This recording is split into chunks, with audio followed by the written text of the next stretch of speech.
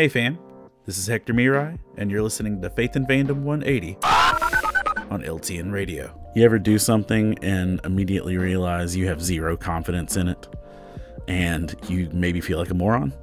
I do sometimes.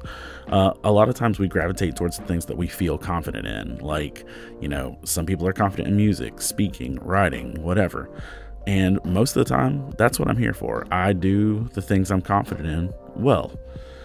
And I recently signed up for something that I am feeling less and less confident in by the minute. I am a big fan of Delicious in Dungeon. It's my favorite current new anime. And I'm a fan of the character Senshi. And one of my friends started a 3D print business. And I was like, you know what? Let me support my homie. So I paid him to 3D print me a Senshi helmet so I could wear it to cons. And I sent him a design that I found on the internet, because you can trust the internet, and paid him. And I thought he was going to deliver me a helmet. I thought I would have to sand it and paint it maybe.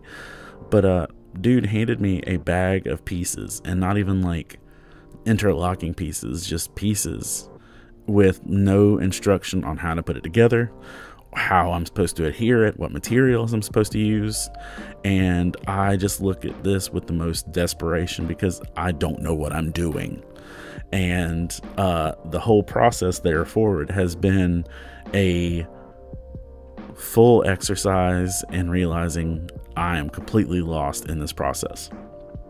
And I think that's why we only do the stuff that we feel confident in. Now, I'll come out stronger on the other end of this, but this helmet might look like hot garbage.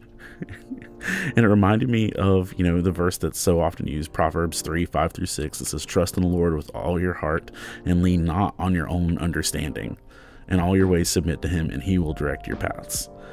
Y'all, I rely a lot on my own understanding for things. And when it comes to a point of realizing I have no understanding, then I truly become reliant. And as desperate and as lost as I am in trying to make this helmet a reality, that's the kind of full